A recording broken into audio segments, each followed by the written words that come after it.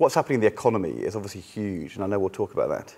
And what's happening with policing and communities and things is a big deal. But the NHS is, I think, the biggest threat and the biggest worry and the biggest frustration about being in opposition. Because, you know, try as we might, and Andy Burnham's done brilliantly in the last few months. John Healey laid the foundations, the Lords, the crossbenchers. But this legislation has still gone through. And it's terrible.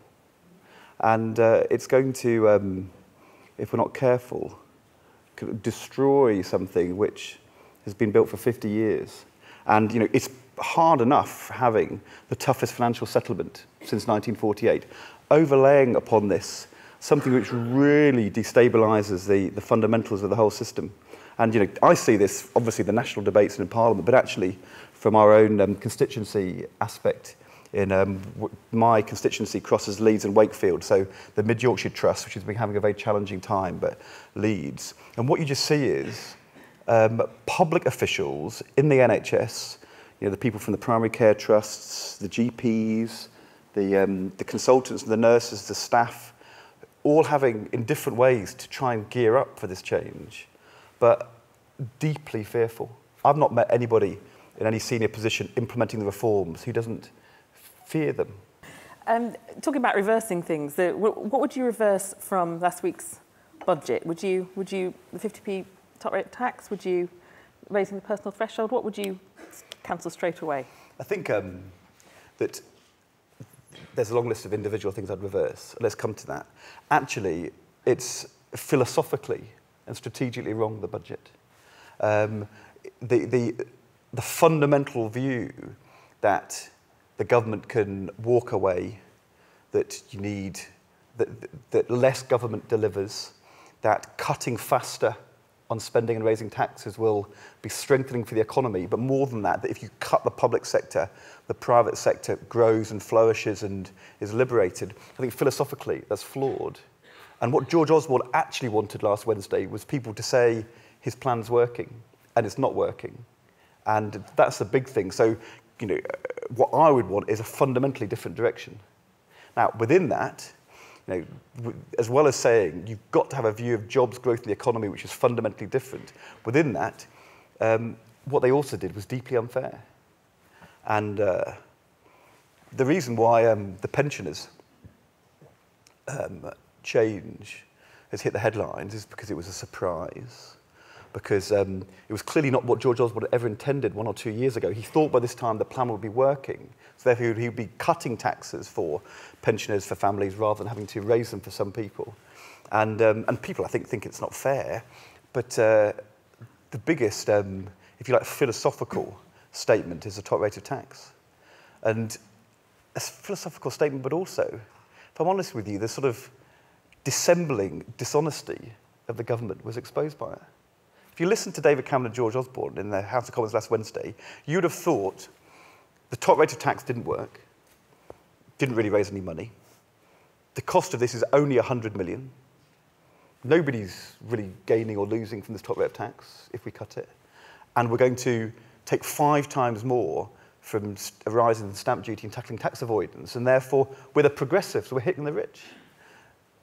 But it's a complete lie. It's just not true. Were you surprised when George Osborne said that he doesn't pay the top rate of tax?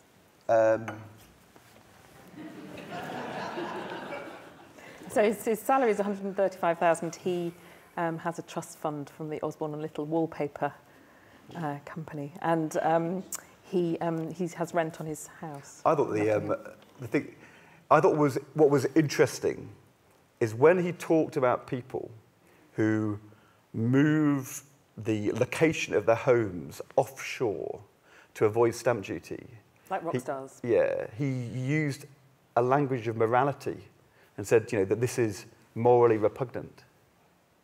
But when he talked about people who organise their own tax affairs to end up managing to avoid the top rate of tax, his language ended up being rather more morally neutral. It's a very oblique way of putting it. I know, but everybody knows what I mean.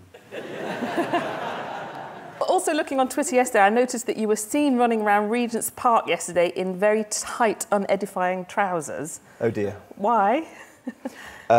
Because completely madly, I decided to run the London Marathon in 4 weeks' time. So I'm finally at my peak of training, and yesterday I did 11 miles, 4 circuits, 4 weeks to go, and so it's quite nerve-wracking, but I've been training quite hard. I came into The Guardian a few weeks ago to do a lunch with the columnists, having done 10 miles around Clissold Park in the previous 2 hours, and I could barely speak.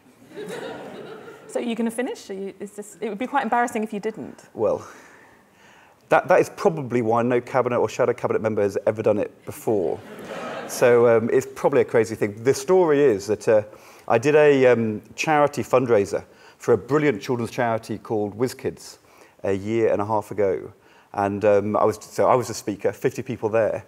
And the head of WizKids, because they have about 500 people doing the marathon, she said, "Great news, I can announce to you this evening, Ed Balls has agreed to run the marathon for WizKids." And they all burst into applause. It was total news to me. Nobody had... So I went into denial for 6 months and refused to talk about it, reinforced by a vet, and then decided a year ago to have a go, or at least to see whether I could have a go. So I'm going to run it for WizKids and for a charity called Action for Stammering Children, who run the Michael Palin Centre for Stammering Children in London and in Leeds. The problem is you have to know whether you can finish, or at least have a good chance. So my longest run so far is 18 miles last weekend in 3 hours, 45 minutes. And, is that good? Is that good? Yesterday was 11 miles, 2 hours 2. So I'm not going to be that fast, to be honest. There'll be. Have you got a target time? I think, to be quite honest, just to finish would be absolutely not fair. on your knees. I hope not. I hope not.